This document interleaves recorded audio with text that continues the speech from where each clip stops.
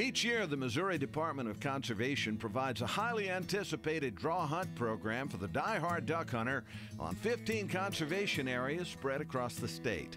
Today, I'll join Mike Checkett and his longtime hunting partner, Mark Shoup, as they introduce me to their old stomping grounds in pursuit of the king of the ducks and this historical migration corridor.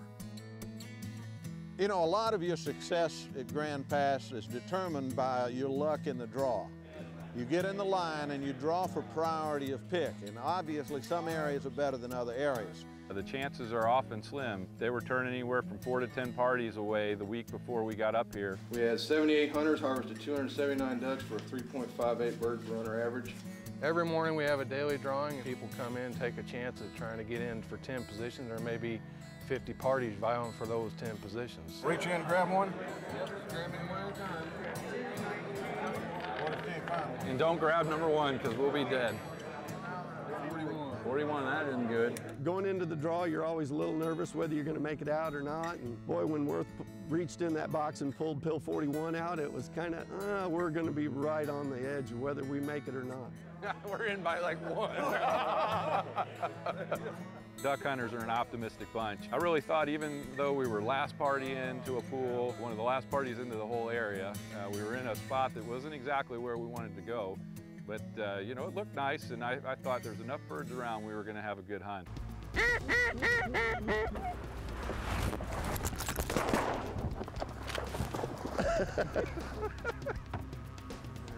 Can kill a duck, can.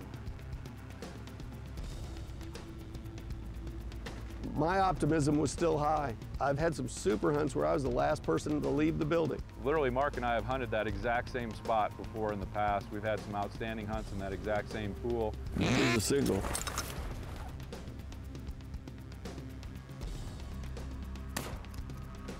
Mark!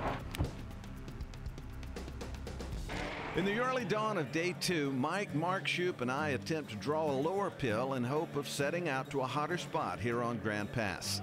Feeling lucky, Mike decides to draw. A low draw almost always presents the opportunity for a better pool, presenting abundant opportunities. A high draw, however, could force us to make alternative plans even before the sun rises. To determine who was going to have the best draw. And I said, Mike, you know, I don't want that pressure this morning. You go pick. The day before, we were one of the last parties to pull, so this time we got up front. We were probably 3rd or 4th in. I dreamt pulling that low pill, and it happened. When he pulled that number 8 pill, we were going to have a good hunt.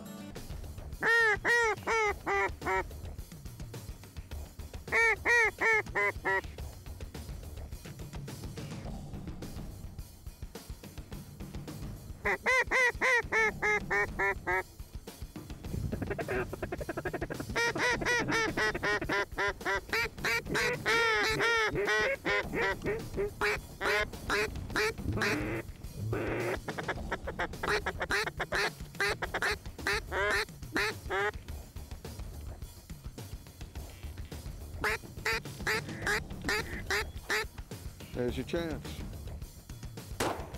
Oh yeah. Oh yeah, that's pretty. Very nice. Very, very nice.